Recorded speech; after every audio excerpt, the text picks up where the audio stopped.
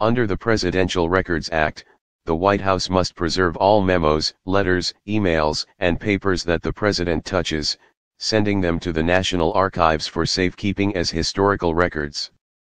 But White House aides realized early on that they were unable to stop Trump from ripping up paper after he was done with it and throwing it in the trash or on the floor, according to people familiar with the practice. Instead, they chose to clean it up for him, in order to make sure that the president wasn't violating the law. Carney's piece details the work of a small group of White House aides to reassemble documents, memos, printed out stories, and the like that Trump rips to shreds literally day in and day out. This is no small thing. After all, as Carney notes, all papers that the president touches have to be preserved. They are history. That Trump doesn't know that, or, even worse, knows it and doesn't care, speaks volumes about something we already know from his first 16 months in office. He fundamentally misunderstands the office of president. Being president is, at root, a sort of public trust. Yes, you live in the White House and you work in the Oval Office.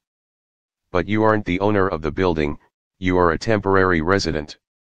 Your time in the office is constitutionally limited. No matter what you do, you won't ever be president for more than 8 years. The aim of every political constitution is, or ought to be, first to obtain for rulers men who possess most wisdom to discern, and most virtue to pursue, the common good of the society, and in the next place, to take the most effectual precautions for keeping them virtuous whilst they continue to hold their public trust. The elective mode of obtaining rulers is the characteristic policy of republican government. The means relied on in this form of government for preventing their degeneracy are numerous and various. The most effectual one is such a limitation of the term of appointments as will maintain a proper responsibility to the people. Most past modern presidents have understood this idea innately. Yes, they were elected with a certain set of ideas and ideology to hold the highest office in the country. But their most important responsibility isn't to their party or any single individual or idea.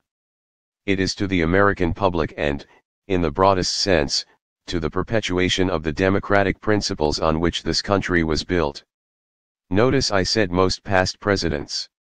Because the Presidential Records Act, which was passed in 1978, came in response to the Watergate scandal, during which then-President Richard Nixon repeatedly violated the public trust in pursuit of his own personal and political interests. What the Presidential Records Act did, most consequentially, is make clear that any and all papers that passed through a president's hand were owned by the public, not the president. Those documents were required to be preserved in the public interest. This is a good study on the impact of the Presidential Records Act on the presidency. Trump has never seen the presidency through the lens of a public trust.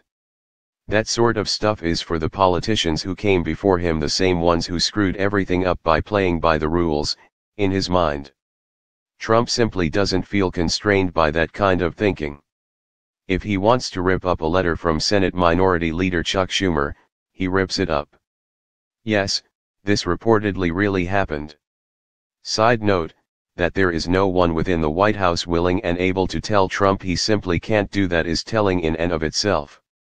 What Trump doesn't understand is that being president isn't the same thing as being the head of a private company. In that latter role, he is largely free to set the rules and obey or not obey them as he wishes. It's his company, he can do, largely, what he wants. The presidency is not that. It's not Donald Trump's White House. Or his military. Or his Justice Department. These are all things that existed before Donald Trump ever even thought of running for president. And they are things that will exist long after he leaves the White House. The destruction of presidential records is only the latest example of the fact that Trump simply doesn't grasp that idea. Any of it?